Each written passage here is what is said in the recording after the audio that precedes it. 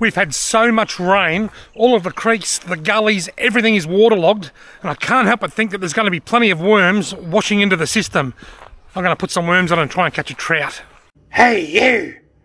You're watching Robbie Cooking!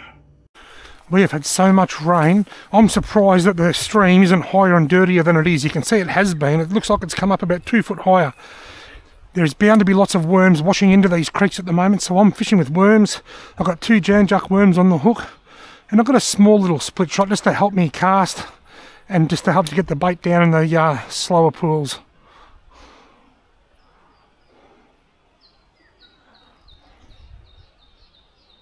This bite, got him. That didn't take long at all.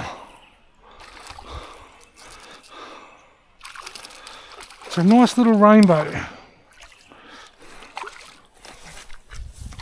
There you go, straight away, instant success. I love fishing with worms after the rain. That's a nice little rainbow. Nice and fat. I want to keep a feeder fish today, and I'm worried that if I put this one back I won't get another one. Look, a bit of blood. I've dropped it anyway. Look, I think I'll keep this one. I want to keep one. I'll keep this one if I can pick the slimy thing up. I'll keep this one. I'll euthanize him now while I'm pointing the camera the other way.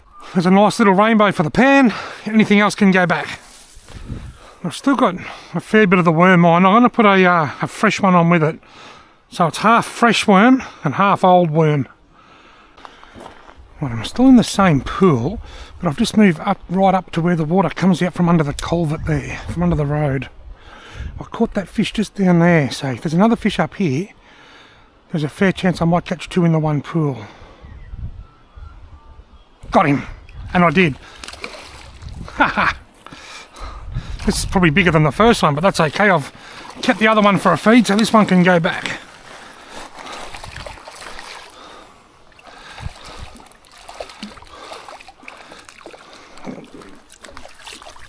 I'll just lift him out.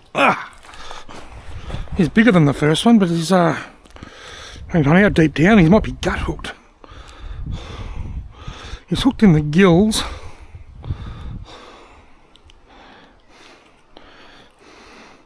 Look, he's in a bit of trouble, this fish. I might get a quick photo of him, and then I'll keep that one too. I'll keep 2. Then the rest can go back. This is a much nicer fish anyway. Would you believe it? He just coughed that hook up. I thought he was hooked too deep, and next thing you know, just randomly the hook was in his lip. So yeah, you're going to get a second lease of life, mate. I was going to eat you. Yeah, I'm not going to worry about it. Off he goes. He was hooked deep. I put my finger down and it was down in his gills, and I thought, oh well, I might as well keep it for a feed. I took my eye off it for a second, turned around, and the hook was in his lip. I don't know what happened there. Anyway, 2 on the board. I'll just throw that same mangled worm in there, although my chances of catching another fish here are probably shot at the moment after just catching 2 right here, right now. Right here on the upstream side of this culvert, there's just a little bit of a backwater there. I wonder if there could be a fish just sitting in there waiting for some food to wash down.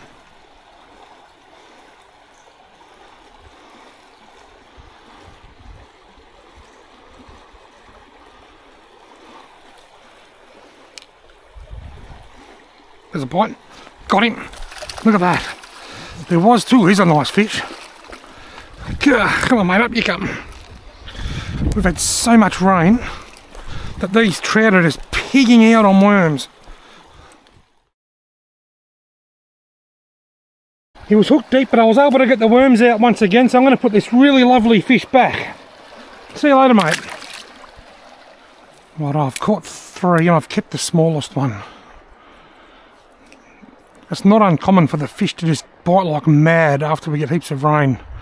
When there's lots of fresh water and dirty water, it just washes worms into the system, out of the paddocks, out of the drains, out of the gutters. And the trout just know to feed on worms when the conditions are like this. And that's what they're doing very well today.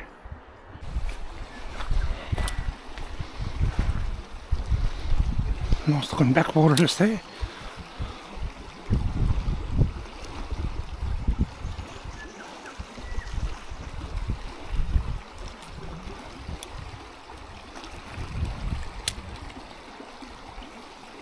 You can see the water has been right up over the corner here.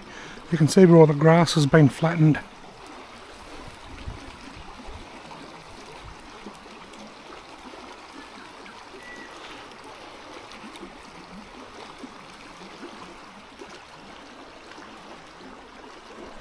There's a nibble, there's a nibble, there's a nibble, something's biting. Got him. Oh yes, nice fish. Oh, done him. I actually saw him, I got a real quick glimpse. He was right over there against that other bank. My split shot slid down the line a bit, I'll leave it as it is. Try and get this back out in that fish's face again. I felt a fair bit of weight, but he didn't fight, so he might not have realised that it was a fishing line providing that extra weight. There's a bite, there's a bite, there's a bite. Got him. Lovely fish.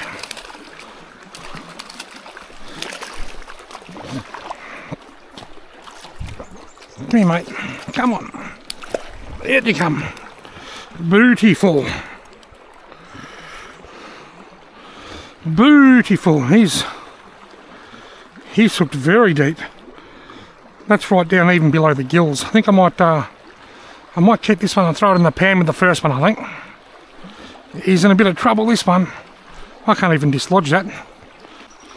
Right, there's my second trout for the pan. Kept 2, thrown 2 back. Awesome. Fresh trout for lunch. Right, I've caught 4 and kept 2. And this is a nice looking pool. They are just biting like mad today. I don't even think I'll go past this pool. I'm not even going to walk up there. There's no point putting my gumboots on and walking up through the water there. I've got a feed. I've had a bit of fun.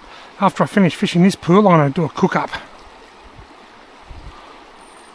Trout for lunch. Right, first things first, I've got to gut these fish.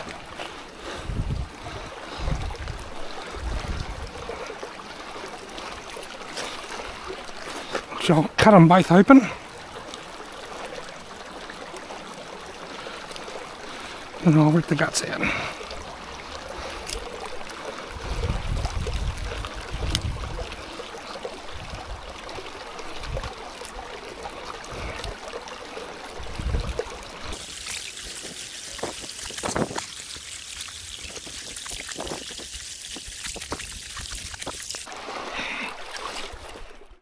Righto, here we go, there's my trout. I'm going to fillet these trout. It's been years, I can't remember the last time I filleted a trout. Hopefully I can still do it.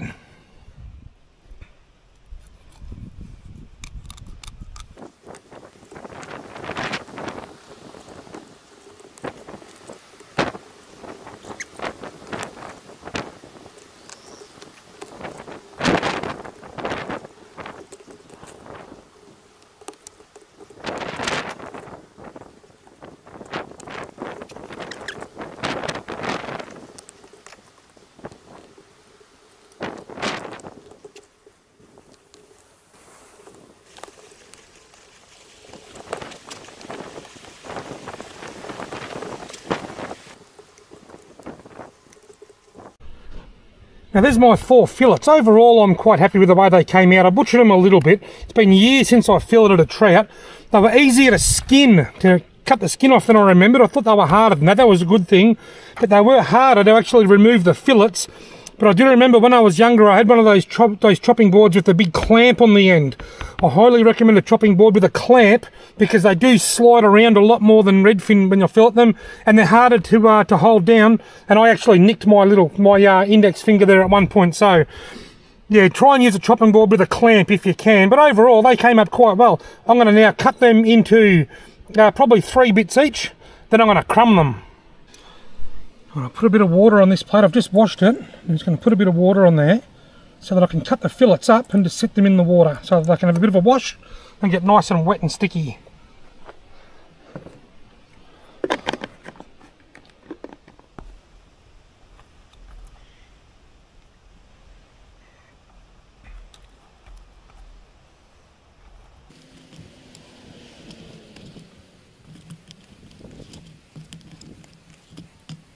There's my trout all cut up into little nuggets.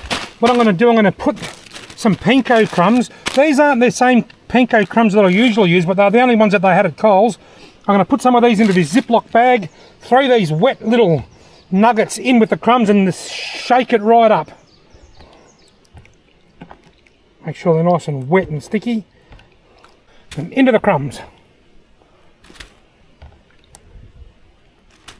Here I get my crumbs. I don't bother squeezing the air out of the bag because it's okay to have a bit of air in there so they can move around a bit. And do up the zip tie. I'll give it a shake. And that'll coat all of those fish bits nicely. Now put a bit of oil in here because I'm going to cook them in oil. Make sure there's a full coating. That should be enough. Right, they're burning an invisible flame. Righto. If you've never cooked with oil before, just a word of warning, it's very dangerous. So be very careful. Oil gets to a much hotter temperature than what water does. Let's start throwing some of these fish bites in.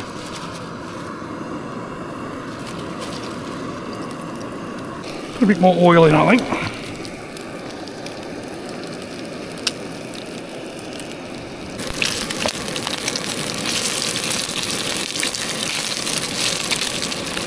They're looking good. So far my only regret is using panko crumbs. They just haven't stuck to the fish at all.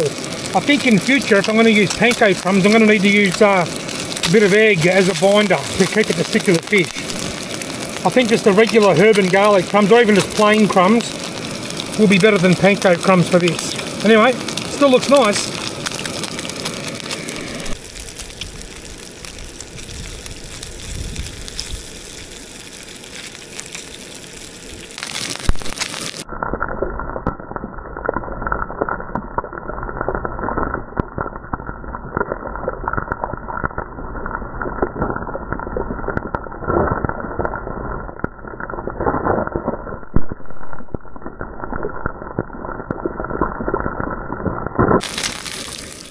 Well, they look good, but the crumbs haven't stuck too well.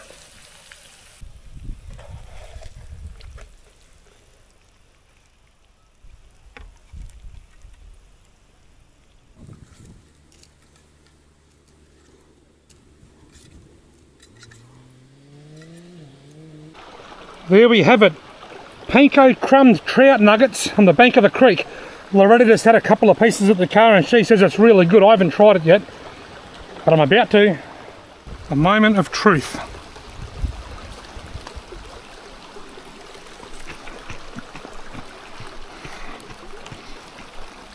That's actually beautiful.